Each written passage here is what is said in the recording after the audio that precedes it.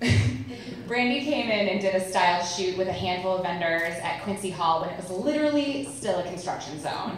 I was like, we need to make this place look like it can have weddings. It's a big, massive box, and we had an amazing team who came in, and literally we made like a corner of the space look okay, and her wonderful signage, beautiful escort cards were hanging. Check out the Quincy Instagram. And you can see a ton of her beautiful work, but I just can't thank her enough for taking the time out of her own busy schedule to take a chance on a venue that at that point probably nobody was like, what the heck is this going to be for weddings? So I cannot wait for more of you in Quincy, so thank you.